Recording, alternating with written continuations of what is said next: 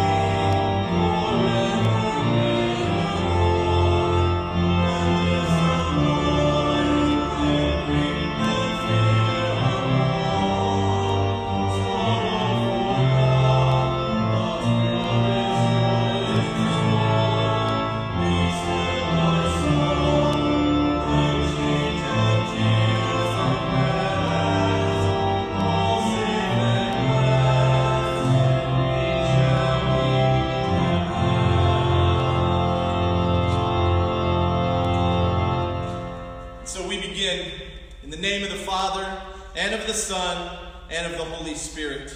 Amen.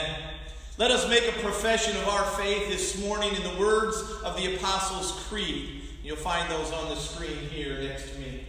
We confess together. I believe in God the Father Almighty, maker of heaven and earth, and in Jesus Christ, his only Son, our Lord, who was conceived by the Holy Spirit, born of the Virgin Mary, suffered under Pontius Pilate, was crucified, died, and was buried. He descended into hell. The third day he rose again from the dead. He ascended into heaven and sits at the right hand of God the Father Almighty. From thence he will come to judge the living and the dead. I believe in the Holy Spirit, the holy Christian church, the communion of saints, the forgiveness of sins, the resurrection of the body, and life everlasting. Amen. Recognizing that we gather today all over the place in the very name of God, Father, Son, and Holy Spirit, we are made aware of who he is, what he has revealed himself to be, and then that reflects on who we are. We are fallen, rebellious, broken people. And so we have an opportunity to make a confession of our sins at this time. And so I'm going to use these words that we've been using regularly each time we gather. And if you'd like to speak those words, or if you'd just like to hear those words and affirm them in your own hearts, let's make confession of our sins now. Please hear my confession, O God. I, poor sinner, plead guilty before you of all sins. I have lived as if you did not matter, and as if I mattered most. Your name I have not honored as I should. My worship and prayers have faltered. I have not let your love have its way with me, and so my love for others has failed. There are those whom I have hurt, and those whom I have failed to help. My thoughts and desires have been spoiled with sin. Forgive my sin, O God, for the sake of your Son, our Savior, Jesus. My church, I want you to reflect upon this confession that you've just made. To recognize that there are times in the past week where you and I have rejected our relationship with God. We have rebelled against his expectations for us and his commands for us. And I want you to know that because Jesus came, lived, suffered, and died for you, and on that Easter morning burst forth from that tomb, because of him and him alone, your sin, my sin, all of it, is completely and totally forgiven. In the name of the Father, and of the Son, and of the Holy Spirit. Amen. This morning, our first reading comes to us from the Old Testament book of Job, chapter 38, begin with verse 4, where God answers Job's complaints. Pick it up at verse 4. God says, "Where were you when I laid the foundation of the earth? Tell me if you have understanding. Who determined its measurements? Surely you know. Or who stretched the line upon it? Or what were its bases sunk? Or who laid its cornerstone? When the morning stars sang together and all the sons of God shouted for joy? Or who shut in the sea with doors when it burst out from the womb? When I made clouds its garment and thick darkness its swaddling band, and prescribed limits for it and set bars and doors, and said, thus far shall you come and no farther, and here shall your proud waves be stayed. Have you commanded the morning since your days began, and caused the dawn to know its place, that it might take hold of the skirts of the earth and the wicked be shaken out of it? It is changed like clay under the seal, and its features stand out like a garment. From the wicked their light is withheld, and their uplifted arm is broken. Have you entered into the springs of the sea, or walked in the recesses of the deep? Have the gates of death been revealed to you, or have you seen the gates of deep darkness? Have you comprehended the expanse of the earth? Declare, if you know all this. This is the word of the Lord. Thanks be to God. Our second reading comes to us from Romans chapter 10, beginning with the 5th verse. For Moses writes about the righteousness that is based on the law, that the person who does the commandments shall live by them. But the righteousness based on faith says, do not say in your heart, who will ascend into heaven? That is, to bring Christ down. Or who will descend into the abyss? That is, to bring Christ up from the dead. But what does it say? The word is near you, in your mouth and in your heart. That is the word of faith that we proclaim.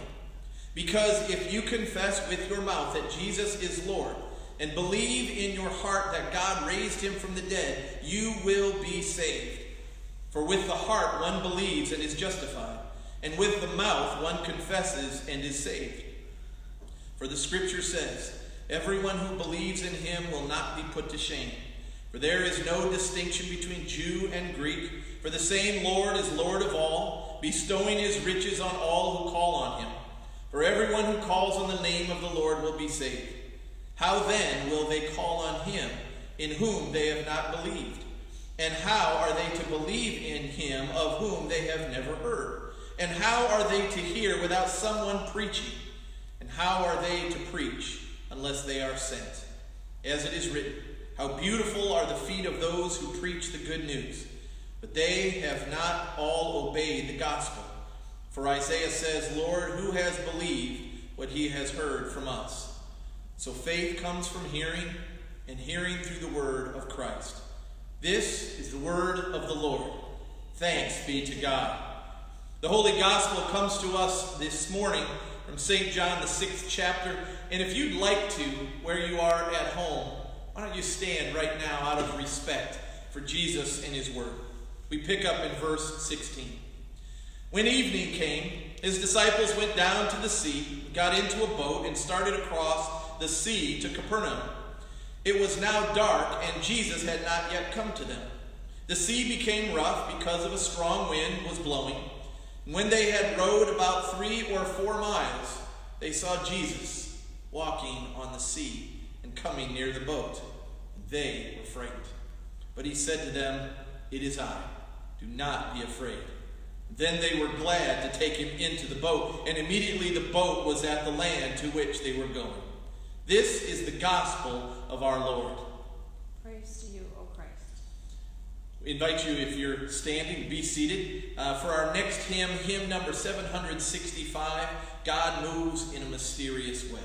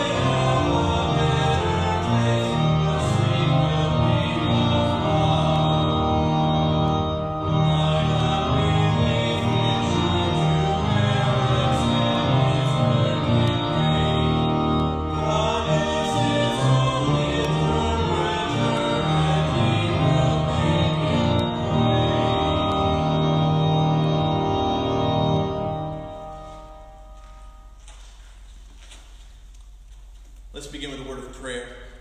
Good and gracious Heavenly Father, we ask for your provision at this time. That everything here, Lord, all the technology would continue to work so that your word may be proclaimed. That your people, wherever they are gathered, would focus and lean in to hear what you have for them this morning. That these words would go out and be effective. And Lord, that you would continue to strengthen us as the sheep are spread out. But Lord, they are still part of your flock. Remind us of your power, that you have no boundaries. In the name of Jesus we pray. Amen. God's grace, God's mercy, and God's peace to you.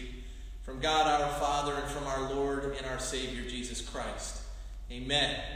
Now, if you'd like to have a Bible with you, it's not a bad idea to have one. Maybe even something to take notes on. There is a bulletin with an outline on the website. I filled it in already for you, not trying to make it easy for you, but it's kind of hard to do two things at the same time. So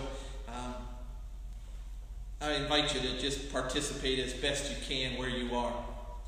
You know, it's often a welcome invitation for someone to invite you to go for a walk. And so this morning, I would like to invite you to figuratively come on a walk with me. Now, the Bible is many things, but one of the things it is it's a collection of incredible walks. The very first walk in Genesis, where God would come down into the Garden of Eden and walk with the first man and woman in the cool of the day. Now, most of the time, it is God inviting us to go on a walk with Him. Like that difficult walk of Abraham and his son Isaac up the mountain of Moriah. Or that supernatural walk of Moses and the Israelites walking where the Red Sea once stood. Or then the very long 40-year walk of Moses through the wilderness with those same Hebrews. Or that victorious walk of Joshua 7 times around the city of Jericho. Or the disciples' very revealing walk on the road to Emmaus, the day of Christ's resurrection. Or Saul's, soon to be Paul's, interrupted walk on his road to Damascus. And then there's that walk that is so sad and so holy that it has its own name, the Via Dolorosa, where Christ walks carrying his cross to Calvary. But quite possibly the most incredible and miraculous walk that has ever been witnessed is today's gospel reading, where Jesus walked on the water and invited Peter to come out and join him. Now, the incredibleness of Peter's walking was not what he was walking on, but instead whom he was walking with. He was walking with Jesus, his Lord. And so again, this morning, I want to invite you to take a walk this morning. So if you have a Bible, I'm going to invite you to open up to Matthew chapter 14. Matthew chapter 14 will begin on verse 24. Now, this miracle of Jesus walking on the water appears in Matthew, Mark, and John, our gospel reading. But Matthew has the most details. So here's a math problem on a beautiful sunny Sunday morning. 12 disciples get into a boat. One gets out. What's left? The answer is boat potatoes. That's right. Boat potatoes. Unwilling, unmotivated, fearful disciples are left in the boat. Now let me be clear about what I want to challenge you with this morning. Don't be boat potatoes. Because there are no water walkers in that boat. Now, if you need something to be a bit more familiar to our point, don't be a pew sitter. Don't be passive. Don't be uninvolved in church. Don't be afraid. Because there is a cost to staying in the boat, and that's growth. This story is not just a miraculous story. It is also an invitation, I believe, to get out of the boat. Now, this takes place after a miraculous feeding of several thousand people. Remember, with just a few loaves of bread and a couple dried fish. We talked about that last week. And Jesus goes away by himself, and he prays, and he sends the disciples in a boat across the Sea of Galilee to Capernaum without him. And then somewhere in the wee hours of the morning, during the fourth watch, it says, that's somewhere between 3 and 6 a.m. in the morning, Jesus comes out to them walking on the water. Now, after a predictable response from certain to be superstitious fishermen, Peter asks Jesus to join him. Matthew 14, verse 28, he says, "Lord, if it's you," Peter replied, "tell me to come to you on the water." Now this is important. Peter asked for an opportunity, not a guarantee. You see, when we consider walking on the water, it's best to ask Jesus for an invitation into the unknown rather than assurances, because that is not how God works. Now, Peter in the scriptures is often the first one to speak up. Perhaps it's because of his personality. Maybe it's his age. Maybe it's his standing among the other disciples.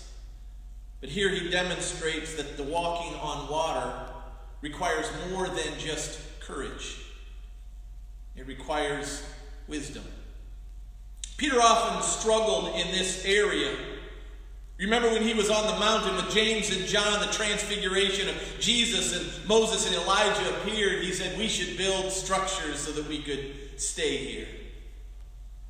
Or then in the upper room, we'll celebrate here on Maundy, Thursday very soon, where Peter hears Jesus talking once again about his impending death. And he stands up and says, "That's never going to happen on my watch." And Jesus says, "You are being influenced by Satan, Peter." Or then when Jesus is arrested in the Garden of Gethsemane and Peter whips out a sword and lops off some poor servant's ear. Here Peter wisely asks for an invitation. It's shaped by, I believe, what he's come to believe about Jesus. And for us, it's important for us to know who's calling us out onto the water, to venture out of our boats. Because, church, it is possible to make courageous, high-risk decisions that are dumb. And so this to you this morning, calling all water walkers. The only way that can happen is to get out of the boat. For Peter, it was about doing what Jesus is doing. He was walking on water. That's what we as a church claim to want to do, to join Jesus in what he's up to, whatever he's doing. And that often includes getting out of the boat. It's more than just talking about getting out of the boat. It's more than saying, "I believe that I could walk on water." You see, information alone is not enough to create courageous humans. This is the problem often in churches where people are lifelong church attenders or lifelong Bible study attenders. If all the person does is learn what they're to do as a Jesus follower but never do it, they'll never walk on water. They are boat potatoes. You see, church, actions are required. Acting on what you're being called to do. It's like a trust fall. Trust fall where someone stands there and another person behind them, and they get rigid as a board. Sometimes they cross their arms over their chest, and on a command they fall backwards, trusting the person behind them to catch them. Now you can trust the person behind you is capable of catching you. You can trust that they're willing to catch you, but until you actually fall, you have not acted on those beliefs. 11 disciples that night spent the rest of their lives talking about what might have happened. Only Peter accepted the invitation and did the amazing. For us, church, this may take the action of tithing. Trusting that God will provide when we sacrifice a tithe to him. It may take the form or the action of confessing a secret sin to God, one that you have not confessed yet. Trusting that God honors those that tell the truth. This action for you might take the form of risking a conversation with someone who needs your encouragement or perhaps your apology. But when you're considering getting out of the boat, be patient, but not passive. See, it needs to be God that's calling you out of the boat. You go where Jesus already is. And I'll be the first to admit, we as Christians are not patient people. Many times I think we're double espresso followers of a decaf Jesus. I mean, how many times does the disciple Matthew use the word immediately in this account? Listen to this. Immediately, Jesus made the disciples get into the boat. Jesus immediately said to them, or immediately Jesus reached out his hand and caught him. That's Peter. And even though God is always at work, he is patient. He does have a plan. He asked Abraham to be patient about an heir arriving. He asked Moses to be patient about arriving in the promised land. He asked Simeon to be patient to see the Christ before he would die. He asked the disciples to wait and be patient in Jerusalem for the gift of the Holy Spirit. He asked Paul to be patient for heaven, and he asked us to be patient for his return. Revelation chapter 20, he who testifies to these things, yes, I am coming soon. And so while we wait, church, what do we look for? We look for Jesus being at work. We look for Jesus working around you. When a neighbor comes up to you in these times and says, I don't understand how God could allow this to happen, this outbreak, Jesus is at work there. Get out of the boat. Or when a coworker asks you, aren't you a Christian? Jesus is at work there. Get out of the boat. When someone notices your bumper sticker or your t-shirt or the artwork hanging in your home or in your office, Jesus is at work there. Get out of the boat. Or when someone says, you're busy and tied up at this time on a Sunday morning, why is that? Jesus is at work there. Get out of your boat. Now, this doesn't mean that the next time you take a run to Walmart for toilet paper, that you stop someone in the parking lot pushing a cart and say, come here, look at what's on my bumper sticker. Now, do you believe in Jesus? It means pay attention to where God is at work. Pay attention to where Jesus is already at work, and then get out of your boat. But church, getting out of the boat is scary. Dealing with the things we're dealing with right now is scary. So let's talk about dealing with our fears. Now, in this story, I've often mused about why Peter was afraid. Now, when you see Jesus walking on the water, clearly the laws of physics are already inoperable. In Mark chapter 14, it says, but when he, that's Peter, saw the wind, he was afraid. And beginning to sink, he cried out, Lord, save me. So we have Jesus walking on the water here. And then shortly thereafter, here's the picture of what Peter may have witnessed. Even water walkers struggle with storms on occasion. We all have faced, are facing, or will face storms of many kinds. And God will call us many times to face those storms because through those storms, he grows us. In fact, these words of Isaiah come to my mind. Keep these in mind in the coming days and weeks. Isaiah 54:17. No weapon formed against you shall prosper. You see, it says the weapons will be formed. Storms will disrupt our lives. Viruses will spread. And these difficulties will threaten our faith and our trust in God. He never promises to remove all of them, but he does promise to use them. Notice that Jesus calls Peter out of the boat, knowing that Peter will sink. Jesus didn't walk on the water in the calm of an afternoon. He came to them around 4 a.m. in the morning.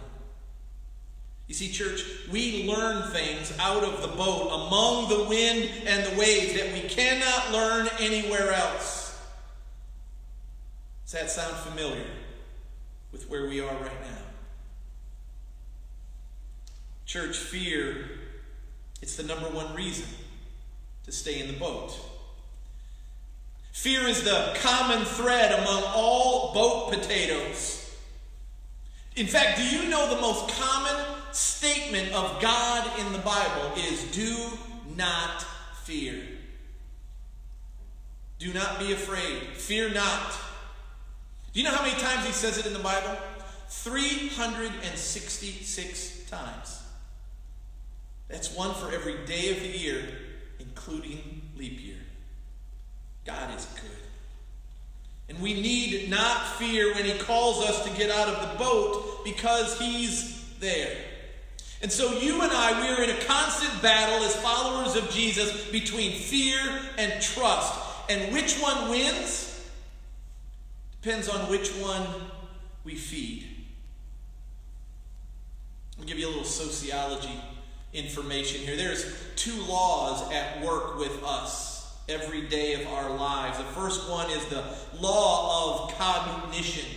It's a fancy word. It basically means your thoughts, and it says that whatever you think, you become.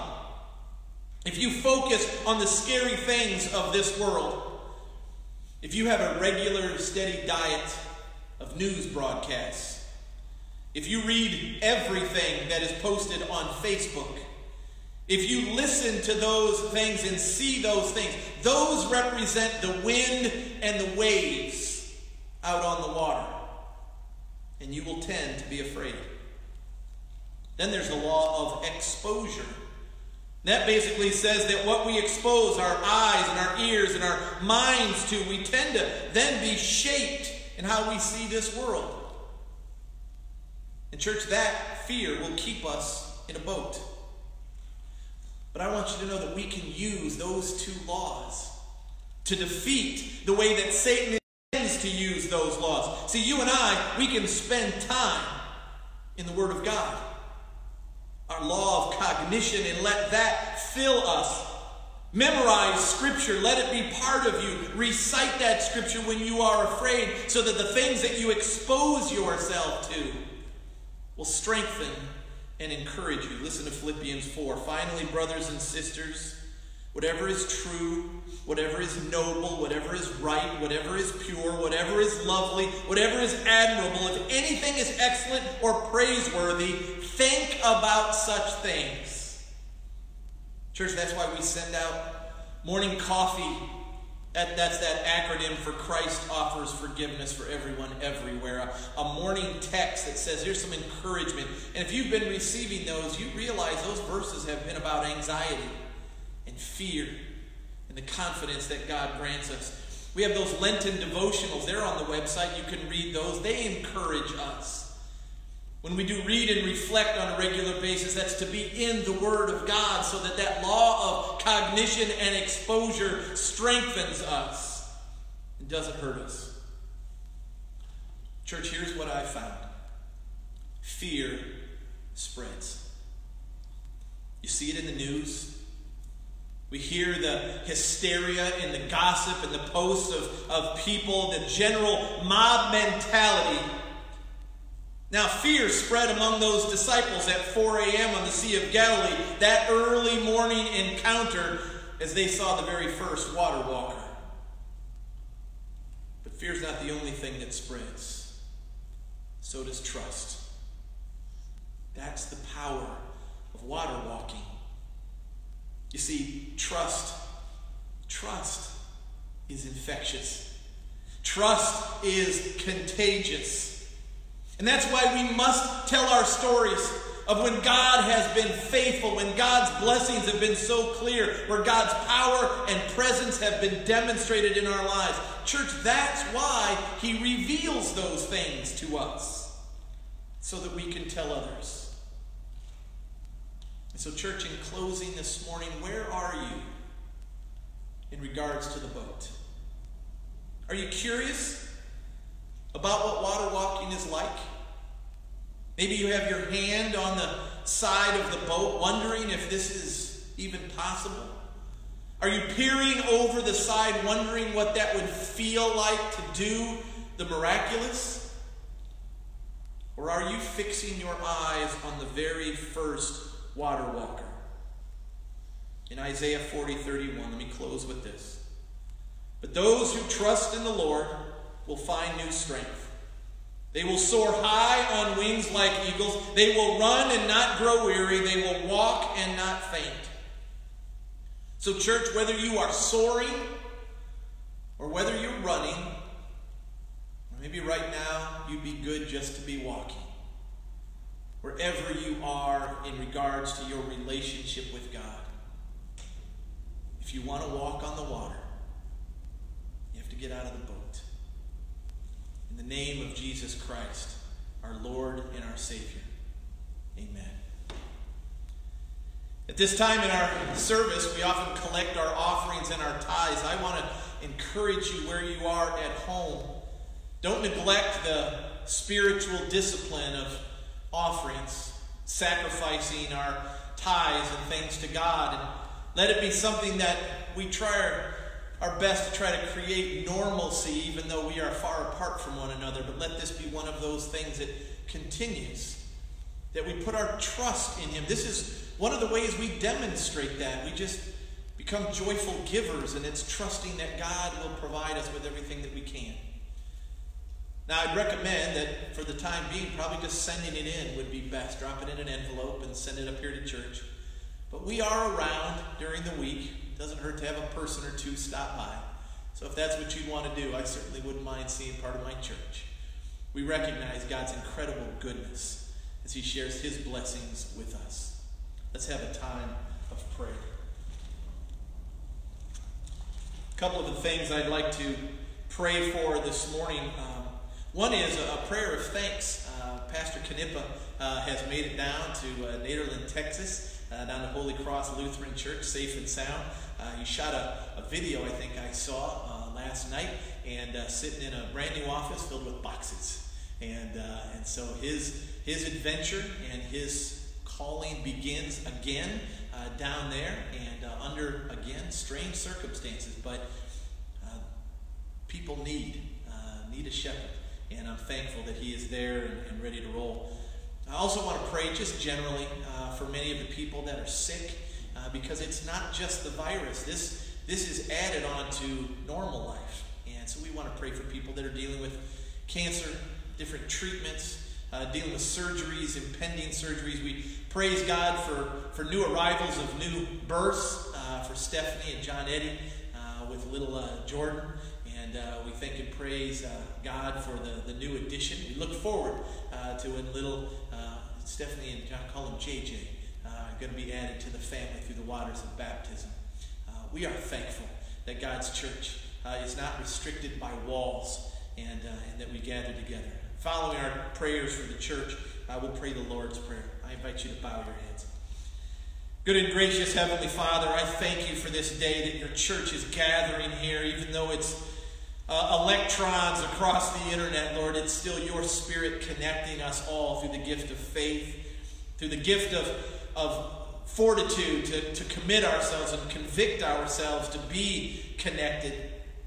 And so, Lord, we ask your blessing to extend out to your church, to be able to touch and bless and continue to stretch and use our people to be instruments of your love and compassion to fellow neighbors and co-workers and people around the state and around the world. Lord, I thank you that Pastor Knippa is safe and sound down in Texas, and we pray for your blessing upon his ministry.